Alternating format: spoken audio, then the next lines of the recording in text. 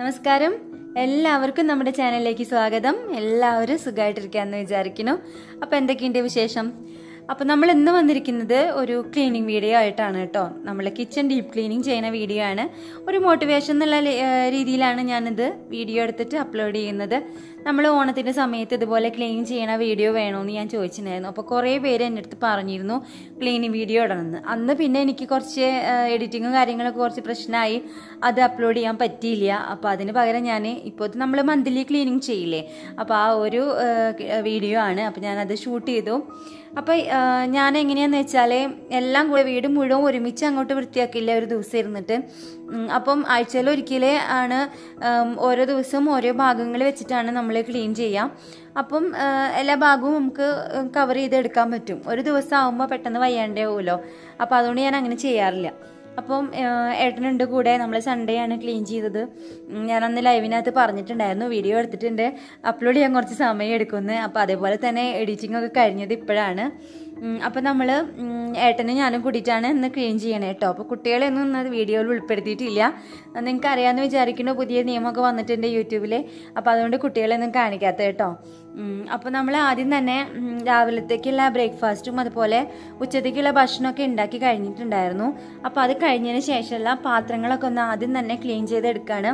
എന്നിട്ട് അതിന് ശേഷം നമ്മൾ പിന്നെ നമ്മുടെ ക്ലീനിങ്ങിലേക്ക് കടന്നാൽ മതിയല്ലോ എന്ന് വിചാരിച്ചിട്ടാണ് പാത്രങ്ങളൊക്കെ ഒന്ന് ക്ലീൻ ചെയ്തെടുക്കണേ. അപ്പോൾ അതേപോലെ തന്നെ ഉപയോഗിക്കാതെ വെച്ചിരുന്ന കുറച്ച് പാത്രങ്ങളൊക്കെ ഉണ്ടായിരുന്നു, പൊടിയൊക്കെ പിടിച്ചിട്ടുള്ളത്. അപ്പോൾ അതും കൂടെ ഇതിൻ്റെ കൂടെ ക്ലീൻ ചെയ്തെടുക്കുകയാണ്. അത് കഴിഞ്ഞിട്ടാണ് നമ്മൾ ഡീപ്പ് ക്ലീനിങ്ങിലേക്ക് കിടക്കുന്നത് കേട്ടോ.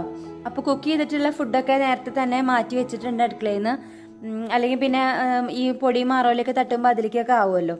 അപ്പോൾ അത് ആദ്യം തന്നെ മാറ്റി വെച്ചിട്ടുണ്ട്.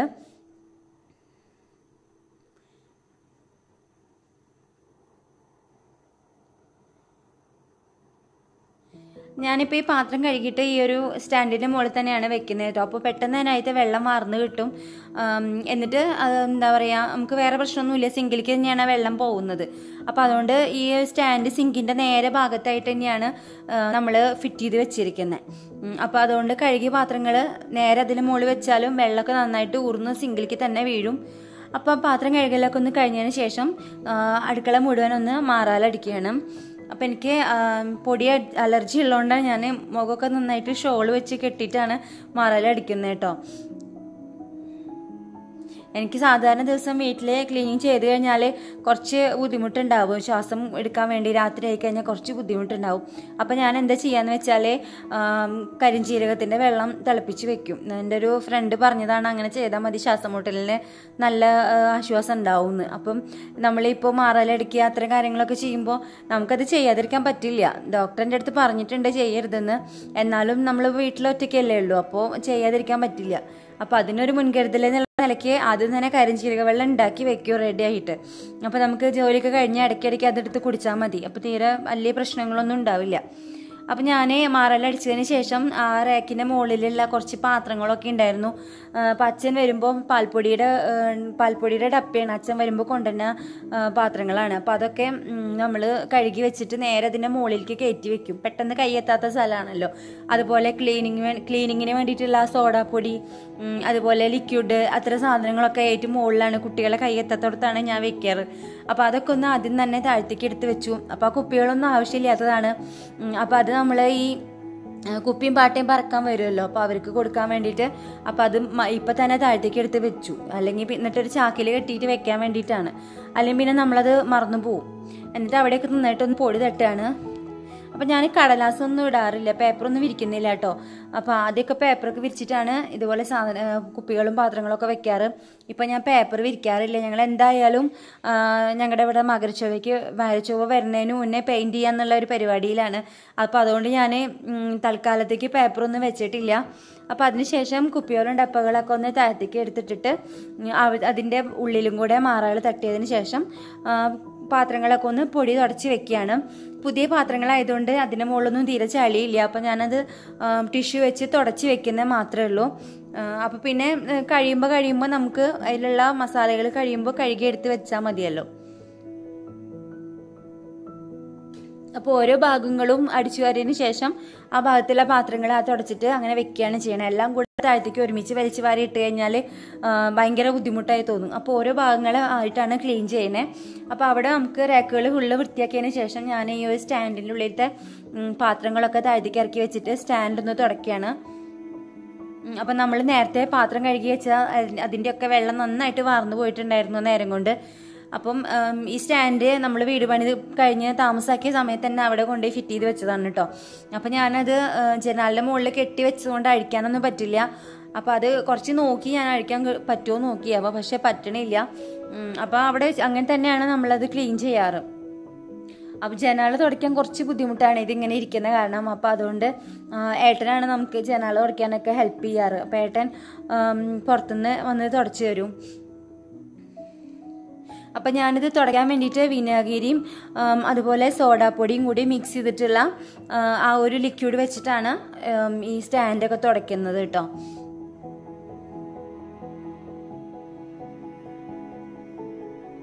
അപ്പോൾ ഇത് വെള്ളം നനവുള്ളതുകൊണ്ട് പെട്ടെന്ന് തുരുമ്പ് പിടിക്കുന്ന ഒരു പ്രശ്നമുണ്ട് ഈ ഒരു സ്റ്റാൻഡ്. ചില ഭാഗങ്ങളൊക്കെ തുരുമ്പ് വന്നു തുടങ്ങിയിട്ടുണ്ട്.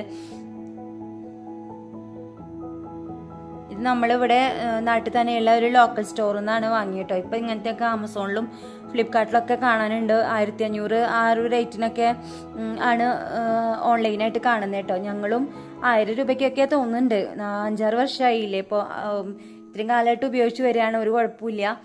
ഇടയ്ക്ക് തുരുമ്പ് വരുമ്പോൾ ഞാൻ നന്നായിട്ട് ഉരച്ച് കഴുകാറുണ്ട്. അപ്പോൾ പിന്നെ തുരുമ്പ് പോവും. അപ്പോൾ ജനാലയുടെ കമ്പികളൊക്കെ ഒന്ന് തുടയ്ക്കാൻ നോക്കിയപ്പോൾ ഇവിടെ ഇരുന്നിട്ട് തുടയ്ക്കാൻ ഭയങ്കര ബുദ്ധിമുട്ടാണ്. അപ്പോൾ ഏട്ടൻ വന്നിട്ട് ജനാലകളും അതുപോലെ കമ്പികളൊക്കെ ഏട്ടനെ ഏൽപ്പിച്ചു കേട്ടോ തുടയ്ക്കാൻ വേണ്ടിയിട്ട്. നമ്മളിപ്പോൾ വീട്ടിലെന്തെങ്കിലും ക്ലീനിങ്ങും കാര്യങ്ങളൊക്കെ ചെയ്യുകയാണെങ്കിൽ ആൾ വിളിക്കാതെ തന്നെ വരും കേട്ടോ. ചിലത് ഇങ്ങനത്തെ ഡീപ്പ് ക്ലീനിങ് ഒക്കെ ചെയ്യണ ദിവസങ്ങളിൽ, അല്ലാത്ത സാധാരണ ദിവസങ്ങളിൽ ഇങ്ങനത്തെ കാര്യങ്ങൾക്കൊന്നും വരില്ല. തേങ്ങ ചിരകുക അങ്ങനത്തെ കാര്യങ്ങളൊക്കെ മൂപ്പര് ചെയ്യും. അപ്പോൾ മാറാല് തട്ട് അങ്ങനത്തെ ഒതുക്കല് അടുക്കി പെറുക്കല് അതിനൊക്കെ മൂപ്പര് ചോദിക്കും ഞാൻ വല്ലതും ചെയ്തു തരണോന്ന്. കാരണം മൂപ്പർക്ക് തന്നെയാവും പണി കിട്ടുകയെന്ന് അറിയാം. വയ്യാതെ കഴിഞ്ഞാൽ ഹോസ്പിറ്റലിലേക്ക് കൊണ്ടുപോകണം, ആകെ ബുദ്ധിമുട്ടല്ലേ. അപ്പോൾ മൂപ്പര് നല്ലോണം സഹായിക്കും. അപ്പോൾ ഞങ്ങൾ രണ്ടുപേരും കൂടി വേഗം ജനാലയുടെ കമ്പികളും ചില്ലൊക്കെ നന്നായി തുടച്ചെടുത്തു. കിളികൾ ഒരുപാടുള്ള ഏരിയ ആയതുകൊണ്ട് എപ്പോഴും നമ്മൾ ജനാലിൻ്റെ മുകളിൽ കിളികളുടെ കാഷ്ടം ഉണ്ടാവും. പിന്നെ വീട്ടിൽ ആരും ഉണ്ടാവില്ലെങ്കിൽ ഈ എയർ ഹോളിൻ്റെ ഉള്ളിൽ കൂടെയൊക്കെ കുഞ്ഞു കിളികളൊക്കെ ഞങ്ങളുടെ വീട്ടിൻ്റെ ഉള്ളിലേക്ക് വരാറുണ്ട്. ഞാൻ വൈകുന്നേരം ജോലി കഴിഞ്ഞിട്ട് വരുമ്പോൾ ചിലപ്പോൾ വാതിൽ തുറന്ന നേരത്ത് 2-3 കിളികളൊക്കെ കൂടിയിട്ട് വീട്ടിൻ്റെ ഉള്ളിൽ നിന്ന് അങ്ങോട്ട് പറന്നു പോവും.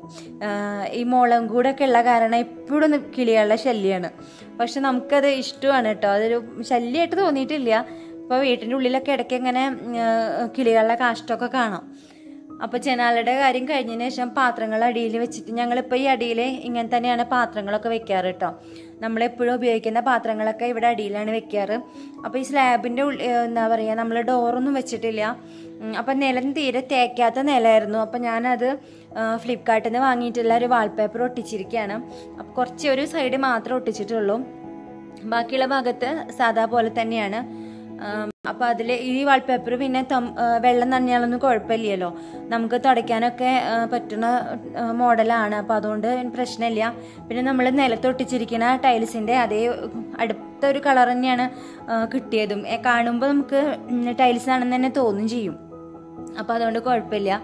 അപ്പോൾ അവിടെ നന്നായിട്ട് ക്ലീൻ ചെയ്തതിന് ശേഷം ഞാൻ ആ പാത്രങ്ങളൊക്കെ പിന്നെ എടുത്ത് വെക്കുകയാണ്. അപ്പോൾ നമ്മൾ നേരത്തെ കഴുകി വെച്ച പാത്രങ്ങളാണ്. അപ്പോൾ അതുകൊണ്ട് പിന്നെ അതൊന്നും ചെയ്യണമൊന്നുമില്ല. അപ്പോൾ അതൊക്കെ ഒന്ന് ഒതുക്കി വെക്കുകയാണ്. അപ്പോൾ ഈ ഒരു എൽ ഷേപ്പുള്ള ഒരു സ്ലാബാണ് ഞങ്ങളുടെ. അപ്പോൾ അതിന് നേരെ അടിഭാഗത്ത് ഇതേപോലെ തന്നെ ഡോറൊന്നും വെക്കാതെ ഇങ്ങനെ ഒഴിഞ്ഞിട്ട് തന്നെ ഇരിക്കണം. അപ്പോൾ ഒരു സൈഡിൽ നമ്മൾ ഉള്ളിക്കോട്ട, അരി ബക്കറ്റ് അത്തരം കാര്യങ്ങളൊക്കെ വെച്ചിരിക്കുക, അപ്പുറത്തെ സൈഡിലാണ് പാത്രങ്ങളൊക്കെ വെച്ചിരിക്കുന്നത്. അപ്പോൾ അത് കഴിഞ്ഞ് അവിടെ ക്ലീൻ ചെയ്തതിന് ശേഷം നമ്മൾ ഇവിടെ എണ്ണ വെക്കുന്ന ഒരു ഭാഗമാണ് കേട്ടോ. എണ്ണ, ഓയിൽ എല്ലാം കൂടി വെക്കുന്ന ഒരു ഭാഗമായതുകൊണ്ട് അവിടെ എപ്പോഴും മെഴുക്കുണ്ടായിരിക്കും. അപ്പോൾ അവിടെ നന്നായിട്ടൊന്ന് സ്ക്രബ്ബർ വെച്ചിട്ട്, സ്റ്റീലിൻ്റെ സ്ക്രബ്ബർ വെച്ചിട്ട് നന്നായിട്ടൊന്ന് ഉരച്ചെടുക്കുകയാണ്. അപ്പോൾ ആ എണ്ണ മെഴുക്കൊന്ന് പെട്ടെന്ന് ഇളകി കിട്ടാൻ വേണ്ടിയിട്ട്. അതുപോലെ തന്നെ നമ്മൾ ഭക്ഷണം പാകം ചെയ്യുന്ന ഭാഗത്ത് അതിൻ്റെ നീരാവി ആയിട്ട് എപ്പോഴും അവിടെ ഒരു എണ്ണമയം പോലെ ഉണ്ടാവും. അപ്പോൾ നിങ്ങൾ കുക്ക് ചെയ്യണ ഭാഗത്ത് നിങ്ങൾക്ക് അറിയാമല്ലോ, കറികളൊക്കെ തെറിച്ചിട്ടു അപ്പോൾ ഒരു എണ്ണമയം പോലെ ഉണ്ടാവും എപ്പോഴും. അപ്പോൾ അവിടെ നമുക്ക് ഉരച്ച് കഴുകിയാൽ തന്നെ ശരിയാവുള്ളൂ. സാധാരണ നമ്മൾ തുടച്ചെടുക്കുമ്പോൾ അതത്ര വല്ലാണ്ട് ഇളകി പോരില്ല ഈ എണ്ണമെഴുക്കുകളൊക്കെ. അപ്പം സ്ക്രബ്ബർ വെച്ചിട്ട് ഉരയ്ക്കുമ്പോൾ നല്ലോണം ക്ലീൻ ആയിട്ടുണ്ടായിരുന്നു.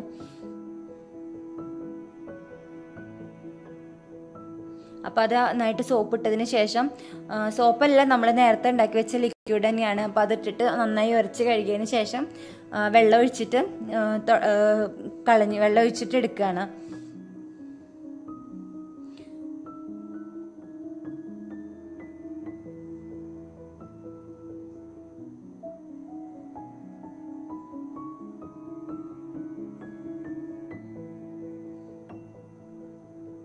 പെട്ടെന്ന് തന്നെ ഉണങ്ങി കിട്ടിക്കോളും. നല്ല വെയിലായിരുന്നു പുറത്ത്. അതുകൊണ്ട് പിന്നെ വെള്ളം ഒഴിച്ച് കഴുകി കളഞ്ഞാലും ഇങ്ങനെ വെള്ളം നനവൊന്നും ഉണ്ടാവില്ല. നല്ല വെയിലാണ്. അതിൻ്റെ ഇടയ്ക്ക് 2 ദിവസമായിട്ട് ഇപ്പം ഉച്ച നേരത്തെ ചെറിയ ചാറ്റൽ മഴ ഉണ്ട്. അത് കഴിഞ്ഞാൽ പിന്നെയും നല്ല വെയിൽ തന്നെ വരും. അപ്പം നിങ്ങളുടെ അവിടേക്ക് എങ്ങനെയാണ്, മഴയൊക്കെ ഉണ്ടോ? അപ്പോൾ നമ്മളത് കഴിഞ്ഞ് ഗ്യാസ് സ്റ്റൗവ് വെക്കുന്ന ഭാഗത്തുള്ള ഒരു ടൈൽസിൻ്റെ ഭാഗങ്ങളൊക്കെ നന്നായിട്ടൊന്ന് സോപ്പ് ഇട്ടിട്ട് എടുക്കുകയാണ്. ഗ്യാസ് സ്റ്റൗവ് വെക്കുന്ന ഭാഗമല്ല, ഫുള്ള് നമ്മുടെ കിച്ചൺ സ്ലാബിലെ മുകളിലുള്ള ടൈൽസിൻ്റെ ആ ഏരിയ മുഴുവൻ സോപ്പ് ഇട്ടിട്ട് എടുക്കുന്നുണ്ട്. അപ്പോൾ അവിടെ സാധാരണ ഞാൻ തുടയ്ക്കുക മാത്രമേ ചെയ്യാറുള്ളൂ. അപ്പോൾ മാസത്തിലൊരിക്കലൊക്കെയാണ് ഇതുപോലെ സോപ്പ് ഇട്ടിട്ട് ഉരച്ച് കഴുകാറുള്ളത്. അപ്പം അതിൻ്റെ ആവശ്യം തന്നെയുള്ളൂ. നമ്മൾ ദിവസം തുടച്ച് കഴിഞ്ഞാൽ വല്ലാതെ അവിടെ എങ്ങനെ അഴുക്കൊന്നും വന്നിരിക്കില്ല. അപ്പം അതുകൊണ്ട് എന്നും സോപ്പിട്ട് കഴുകേണ്ട ആവശ്യമൊന്നുമില്ല. അപ്പം അത് കഴിഞ്ഞതിന് ശേഷം ഞാൻ ഗ്യാസ് സ്റ്റൗവും അതേപോലെ തന്നെ നന്നായിട്ടൊന്ന് സോപ്പ് ഇട്ടിട്ട് കഴുകുകയാണ്. അപ്പോൾ ഗ്യാസ് സ്റ്റൗവുമ്മേ ഞാനിപ്പോൾ പാത്രം കഴുകുന്ന സോപ്പ് വെച്ചിട്ട് തന്നെയാണ് ഉരയ്ക്കുന്നത് കേട്ടോ. അപ്പോൾ ഈ പാല് തിളച്ച് പോയിട്ട് അതിൻ്റെ ആ ഒരു ഭാഗത്ത് ഭയങ്കരമായിട്ട് കറുപ്പ് കളർ വന്നിട്ടുണ്ട്. അപ്പോൾ ഞാൻ കുറച്ച് സ്റ്റീലിൻ്റെ ആ സ്ക്രബ്ബർ വെച്ച് നോക്കി, പക്ഷെ മുഴുവനായിട്ട് അങ്ങോട്ട് വെളുത്തില്ല. ആ ഒരു കളർ അവിടെ തന്നെ നിൽക്കുന്നുണ്ടായിരുന്നു. അപ്പോൾ ഇതൊന്ന് ക്ലീൻ ചെയ്യാൻ നിങ്ങൾക്ക് എന്തെങ്കിലും ഐഡിയ ഉണ്ടെങ്കിൽ ഒന്ന് പറഞ്ഞ് കമൻറ്റ് ചെയ്യണം കേട്ടോ. അപ്പോൾ ഞാനൊരു 5 മിനിറ്റ് നേരം ആ സോപ്പ് ഇട്ടതിന് ശേഷമാണ് പിന്നെ അത് കഴുകിയെടുക്കണത്. അപ്പോൾ ഒന്ന് അത് കുതിർന്നോട്ടെ എന്ന് കരുതിയിട്ട് അപ്പോൾ ആ നേരം കൊണ്ട് ഞാൻ അതിൻ്റെ ബർണറും പിന്നെ ഈ ഒരു സംഭവമൊക്കെ നന്നായിട്ടൊന്ന് ഉരച്ചെടുക്കുകയാണ്. അപ്പോൾ അത് തുരുമ്പ് വന്നിട്ടുണ്ട്. കുറേ കാലമായിട്ടുള്ള ഗ്യാസ് സ്റ്റൗവാണ്. ഗ്യാസ് സ്റ്റൗവ് മാറ്റണം എന്നൊക്കെ ഞാനിങ്ങനെ ആഗ്രഹിക്കുന്നുണ്ട് കുറേ കാലങ്ങളായിട്ട്. പിന്നെ നമ്മൾ എന്താ പറയുക, തുച്ഛ ശമ്പളക്കാരായതുകൊണ്ട് നമുക്ക് പെട്ടെന്ന് വീട്ടിലേക്ക് സാധനങ്ങൾ കുറേ അധികം മേടിക്കാനൊന്നും നടക്കില്ല. അപ്പം ഓണം, വിഷു അങ്ങനത്തെ സമയത്തിലൊക്കെയാണ് നമുക്ക് കൂടുതൽ എന്താ പറയുക, നമ്മുടെ കയ്യിൽ ബോണസും കാര്യങ്ങളൊക്കെ വരിക. അപ്പോഴാണ് നമ്മൾ വീട്ടിലേക്ക് കൂടുതൽ സാധനങ്ങളൊക്കെ വാങ്ങിക്കുക. അപ്പോൾ നമ്മൾ അതിന് വേണ്ടിയിട്ട് എന്താ പറയുക, ബഡ്ജറ്റ് ആവാൻ വേണ്ടി കാത്തിരിക്കുകയാണ്, ഗ്യാസ് സ്റ്റൗവ് മാറ്റണം എന്നുള്ള ആഗ്രഹത്തോട് കൂടിയിട്ട്. അപ്പോൾ നിങ്ങൾക്ക് ചിലർക്ക് കേട്ട ചിരി വരും, ഇത്രയും ചെറിയ ചെറിയ കാര്യങ്ങളൊക്കെ വാങ്ങിക്കാൻ വേണ്ടി കാത്തു നിൽക്കണമെന്ന്. അപ്പോൾ എനിക്ക് ഇതിന് മുന്നേ ഞാൻ ബൾബ് മേടിക്കുന്ന കാര്യം, ഓൺലൈനിൽ നിന്ന് ബൾബ് മേടിക്കണം, റേറ്റ് കുറവ് ഉള്ള സമയത്ത് മേടിക്കാമെന്ന് ഒരു വ്ളോഗിനകത്ത് പറഞ്ഞിട്ടുണ്ടായിരുന്നു. അപ്പോൾ എനിക്കൊരു കമൻറ്റ് വന്നു, ബൾബൊക്കെ ഓൺലൈനിൽ നിന്ന് വാങ്ങിക്കുക കഷ്ടമാണ് കേട്ടോ എന്ന് പറഞ്ഞിട്ട്. അതെന്താണെന്ന് വെച്ചാൽ നമ്മളിപ്പോൾ വീഡിയോ ചെയ്യാൻ വേണ്ടിയിട്ട് കുറച്ച് ലൈറ്റ് കൂടുതൽ വേണം. അപ്പോൾ അതിന് വേണ്ടിയിട്ട് ഒരു 40 വാട്ടിൻ്റെ ബൾബ് മേടിക്കുകയാണെങ്കിൽ ഒരു 1000 രൂപ വരും പുറത്ത് കടയിൽ നിന്ന് മേടിക്കുമ്പോൾ. ഓൺലൈനാണെങ്കിൽ ഒരു 600-650 രൂപയ്ക്ക് നമുക്ക് ബൾബ് കിട്ടും. അപ്പോൾ അതുകൊണ്ടാണ് ഞാൻ ഓൺലൈനിൽ നിന്ന് വാങ്ങിക്കാമെന്ന് വേണ്ടി പറഞ്ഞത് കേട്ടോ. അങ്ങനെ ചെറിയ ചെറിയ കാര്യങ്ങൾക്കൊക്കെ നമ്മൾ ഒരു പിശുക്കും കാര്യങ്ങളും കാണിച്ചാൽ മാത്രമേ നമ്മളെപ്പോലെയുള്ള ഒരു ചെറിയൊരു കുടുംബത്തിന് ബുദ്ധിമുട്ടുകളില്ലാതെ മുന്നോട്ട് കൊണ്ടുപോകാൻ പറ്റുള്ളൂ. പ്രത്യേകിച്ച് എനിക്ക് സാമ്പത്തിക കാര്യങ്ങൾ വളരെയധികം ശ്രദ്ധിക്കുന്ന ഒരാളാണ്. കാരണം നിങ്ങൾക്ക് നമ്മുടെ എന്താ പറയുക, കാര്യങ്ങളെല്ലാം അറിയുന്ന ആൾക്കാരാണ് നിങ്ങളും. അപ്പം നിങ്ങൾക്ക് അറിയാമല്ലോ, നമുക്ക് പുറത്തുനിന്ന് വേറെ വരുമാനമില്ല, 2 പേരും കൂടി ജോലി ചെയ്തിട്ട് കിട്ടുന്ന ആ ഒരു തുച്ഛമായ സംഖ്യ കൊണ്ട് ജീവിക്കുന്ന ഒരു കുടുംബമാണ്. അപ്പം ഇങ്ങനെയൊക്കെ പിശുക്ക് കാണിച്ചാലും നമുക്ക് മുന്നോട്ട് പോകാൻ പറ്റുള്ളൂ. അപ്പോൾ അതുകൊണ്ടാണ് ഓൺലൈനിൽ നിന്ന് ബൾബ് മേടിക്കാൻ കാത്തിരുന്ന കഥയൊക്കെ ഞാൻ പറഞ്ഞത് കേട്ടോ. അപ്പോൾ അതൊക്കെ കഴിഞ്ഞ് നമ്മൾ മിക്സി, പിന്നെ നമ്മുടെ ഇൻഡക്ഷൻ കുക്കർ, അപ്പോൾ അതൊക്കെ ഒന്ന് ക്ലീൻ ചെയ്തെടുക്കുകയാണ്. അപ്പോൾ മിക്സിയുടെ മുകളിൽ നമ്മൾ നേരത്തെ എടുത്ത ലിക്വിഡ് വെച്ചിട്ട് അതൊന്ന് ബ്രഷ് വെച്ചിട്ട് തന്നെ ഉരച്ച് കഴുകുകയാണ്. അപ്പോൾ മിക്സിയുടെ ഉള്ളിലൊക്കെ നല്ലോണം പൊടി വന്നിട്ടുണ്ട്. അപ്പോൾ ഞാനത് കാണാറുണ്ടെന്നും, പക്ഷേ ഡീപ്പ് ക്ലീൻ ചെയ്യുമ്പോൾ വൃത്തിയാക്കാമെന്ന് വെച്ചിട്ട് അങ്ങനെ ഇട്ടിരിക്കുകയായിരുന്നു. അതുപോലെ തന്നെ ഈസി കുക്ക് എന്നാണ് പറയണത്, ഇൻഡക്ഷൻ കുക്കറിൻ്റെ ഈ സൈഡിലൊക്കെ ഫുഡിൻ്റെ ഭാഗങ്ങളൊക്കെ പറ്റി പിടിച്ചിരിക്കുന്നുണ്ട്. നമ്മൾ സാധാരണ തുണി വെച്ച് തുടയ്ക്കുമ്പോൾ ഒന്നും അത് പെട്ടെന്ന് കിട്ടില്ല. അപ്പോൾ ആ ഭാഗങ്ങളും ഇതുപോലെ തന്നെ ബ്രഷ് വെച്ചിട്ട് ഉരച്ചെടുക്കുകയാണ്. അപ്പോൾ അതിനുശേഷം ഇൻഡക്ഷൻ കുക്കർ വെച്ചിട്ടുള്ള ആ ഏരിയയും കൂടി സോപ്പിട്ടിട്ട് നന്നായിട്ടൊന്ന് ഉരയ്ക്കുന്നുണ്ട്. അപ്പോൾ ഇതും കൂടി കഴിഞ്ഞാൽ നമ്മുടെ ഏകദേശം ഇതിൻ്റെ ഈ ഭാഗത്തുള്ള പണികളൊക്കെ കഴിഞ്ഞു. ഇനി സിങ്കും നന്നായിട്ടൊന്ന് ക്ലീൻ ചെയ്തെടുത്തു കഴിഞ്ഞാൽ അടുക്കളയത്തെ ക്ലീനിങ് ഒരുവിധം കഴിഞ്ഞിട്ടുണ്ട്. പിന്നെ നമുക്ക് നിലം ഒന്ന് അടിച്ച് കഴുകിയാലും മതി. അപ്പം സിങ്കിൻ്റെ ഭാഗത്ത് നന്നായിട്ടൊന്ന് ഉരച്ച് കഴുകുകയാണ്.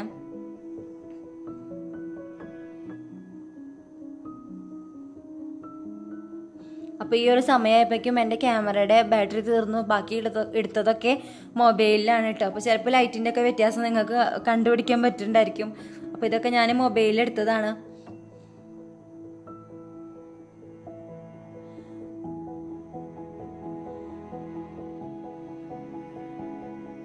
അപ്പോൾ ഞങ്ങൾ കിച്ചൺ ക്ലീനിങ്ങിന് ഇറങ്ങിയപ്പോൾ ഒരു 10:30 ഒക്കെ ആകുമ്പോഴാണ് ഞങ്ങൾ ഇറങ്ങിയത് കിച്ചൺ ഡീപ്പ് ക്ലീനിങ്ങിന് വേണ്ടിയിട്ട്. അപ്പോൾ 1.5 മണിക്കൂർ നേരം എടുത്തിട്ടുണ്ട് കേട്ടോ ടൈം. അപ്പോൾ അത്ര നേരം എടുത്തിട്ടുള്ളൂ. പിന്നെ ഫ്രിഡ്ജ് ഞാൻ നേരത്തെ തന്നെ വൃത്തിയാക്കി വെച്ചിട്ടുണ്ടായിരുന്നു. അപ്പോൾ ഫ്രിഡ്ജ് വൃത്തിയാക്കുന്ന വീഡിയോ ഇതിൽ ഞാൻ ഉൾപ്പെടുത്തിയിട്ടില്ല. അപ്പം നമ്മുടെ ക്ലീനിങ്ങിൻ്റെ ഭാഗങ്ങൾ ഏകദേശം തീരുമാനമായി കഴിഞ്ഞു. അപ്പം നിലത്തുള്ള ഈ ചപ്പു ചവറുകളൊക്കെ ഒന്ന് കൂട്ടിയെടുത്ത് അടിച്ച് വാരി കളഞ്ഞതിന് ശേഷം നിലത്ത് കുറച്ച് വെള്ളമൊഴിച്ച് കഴുകിയിട്ടുണ്ട്. അപ്പം അത് ഞാൻ ഷൂട്ട് ചെയ്തിട്ടില്ല നിലം തുടയ്ക്കുന്നത്. അപ്പം ഇതാണ് നമ്മുടെ കിച്ചൻ്റെ അവസ്ഥ ക്ലീനിങ് ഒക്കെ കഴിഞ്ഞതിന് ശേഷം. അപ്പം ഇന്നത്തെ വീഡിയോ ഒരു കുഞ്ഞു വീഡിയോ ആണ്. എല്ലാവർക്കും ഇഷ്ടമായിട്ടുണ്ടാവുമെന്ന് വിചാരിക്കുന്നു. ഇഷ്ടമായാലും ലൈക്ക് ചെയ്യാനും കമൻറ്റ് ചെയ്യാനും ഷെയർ ചെയ്യാനൊന്നും മറക്കരുത്. അതുപോലെ സബ്സ്ക്രൈബ് ചെയ്യാൻ വിട്ടുപോയിട്ടുണ്ടെങ്കിൽ സബ്സ്ക്രൈബ് ചെയ്യുകയും ചെയ്യുമെന്ന് വിചാരിക്കുന്നു. അപ്പോൾ നമുക്ക് വീണ്ടും അടുത്തൊരു വീഡിയോ ആയിട്ട്